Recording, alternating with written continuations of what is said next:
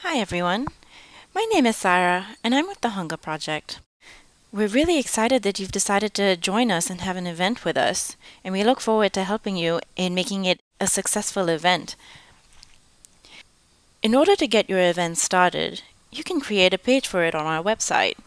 This video is going to take you through a few easy steps to create your event webpage. First thing you do is go to our website at thp.org.au. Then you can go to Get Involved and go to Create an Event. If this is the first time that you're doing an event with us, you will need to create an account. You go through the user account sign up page, enter in your name, your address, your date of birth, your phone number, and your email address. You'll be using this email address to log in. You can also enter in your password over here. Once you've done that, you can create a new account. I'm not going to go through these steps as I already have an account. So once you've done that, you'll get an email confirming that you've created your account. Then you can just go to log in. Over here, you enter in the email address that you had provided us with and your password, and you can log in. This will pull up your profile page where you can see the information that you've provided us. Once you've signed in, you can go back to Get Involved and create an event. This page is where you will be writing in all the information about your event and getting people to sign up to do your event. So you can upload a photograph, you can name your event, you can put the date and time of your event, write down where your event is going to be, and then provide some information about your event. So let's say you're doing a hike. So you can upload your photograph here. You can either select one of the photographs that we have here or upload your own. So I'm going to choose a file, select that one, and click Upload. Once the file is uploaded, you'll be able to see it over there. Then you can enter in the name of your event. So I'm going to name this event Hike for Hunger Test. And you can put the date and time of your event. So I'll put down October 16th, and you can choose the date over here. And you can enter in the time of your event. And then you save it. And then you enter in the location of your event.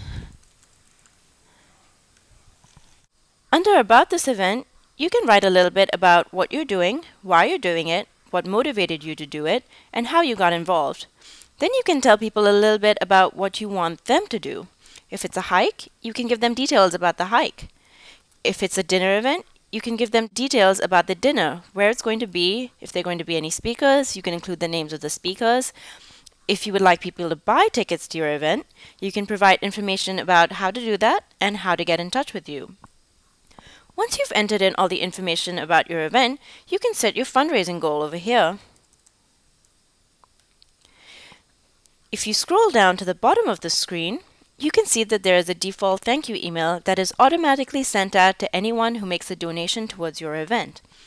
You can leave the text as it is, or you can edit and personalize it. We're going to leave it as it is for the moment. If you would like to invite people to your event, you can enter in their names and email addresses up here. They will automatically be sent an invitation email when you post your event. If you would like to skip this step for now, you can just leave the spot blank and then later on email them a link to your web page. Once you've entered in all this information, you can go ahead and post your page. Before doing that though, be sure to check all the text that you have entered in, as edits cannot be made after the event is posted. You can also preview your event page so that you can see what it will look like. Again, remember to double check the information that you have entered in. Once you're happy with your event page, you can go ahead and post it. If you like, you can make a donation over here. If your event requires a registration fee, you can click Yes and then make a donation on the next page. If you're not ready to make a donation at the moment, then just click No and continue.